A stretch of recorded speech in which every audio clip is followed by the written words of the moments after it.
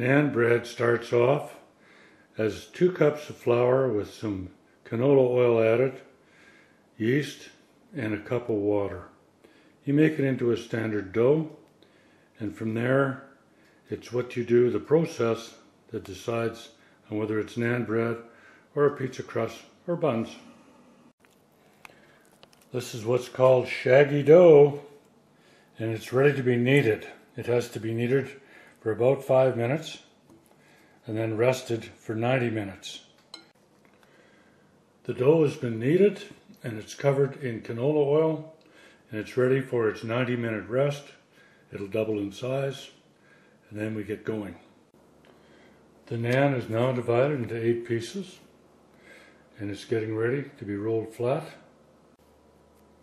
I'm using a tablespoon of minced garlic from the jar with some butter and some Italiano seasoning. And when you roll one out, this is what they look like. Well, what do you think? Is that going to cook? I hope it does. Yes, look at that. Beautiful.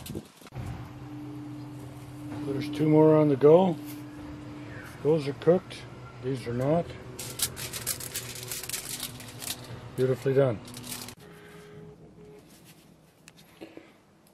Now we just put a little bit of garlic butter on there.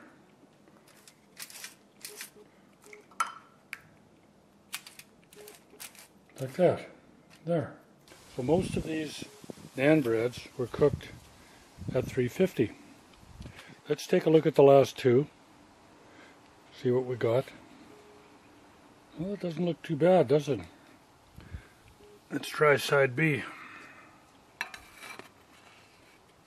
Oh yeah. They're very nice. Thanks for watching.